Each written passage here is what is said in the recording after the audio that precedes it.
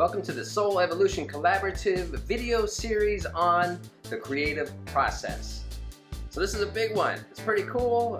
First time I heard it, I recognized that it all made complete sense. I was just surprised I had never heard the concepts before. So perhaps you've seen this symbol. Yeah, this is the teaching symbol for the science of mind and spirit. I wanted to show you a good copy of it before I dive in to show you my handwritten copy, which isn't so pretty. So here's the thing.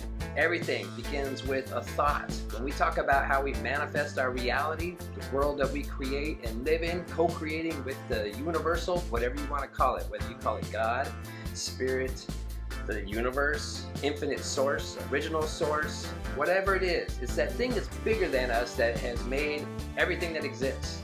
Well, we're part of that everything, and we are part of that creative process as well.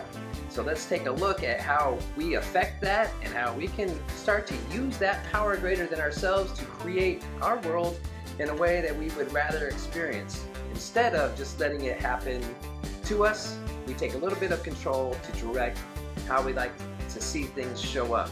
We are powerful beings, but we have to learn how to use the power as well. So get ready for video number 2. It's going to be fun.